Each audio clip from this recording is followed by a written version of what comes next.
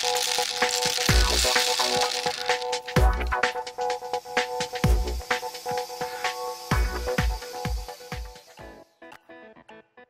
got me into actually starting a coffee machine business is that I bought that Giorgio machine, and it looked like a motorcycle, and they said this is a classic model from the 50s, $3,500 later. I take it home.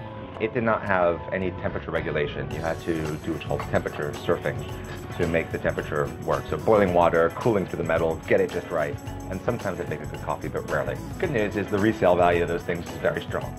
And so I saw this Kickstarter where these two Russian-American guys said, we know how to make a really good espresso with technology. For 5 years, I got emails from them saying it's going, it's going, it's going, until they ran out of money and then they couldn't do it. Now I replied just as Gleb, who's the CEO of ZPM, had sent out the message saying, we're out of money, it's not gonna happen.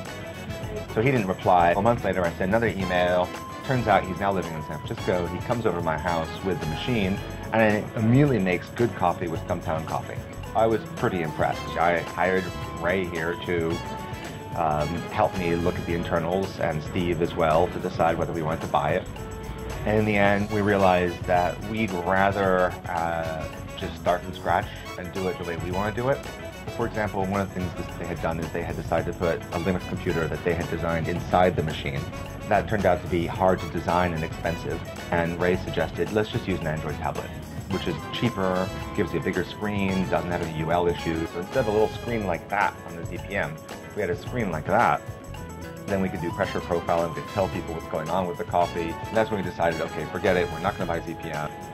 Worked out a license with Gleb because there were some interesting ideas in there, and certainly it's what inspired me in the first place to get into this. Steve Turnage introduced me to Brad. I worked with him to do the chassis, and Ray, you started learning all about internals, and then it was, yes, I know what I'm going to do, and then Purist Design, and somehow it all came together in Portland, where we started making espresso shots. We had a chassis, and we had something resembling user interface.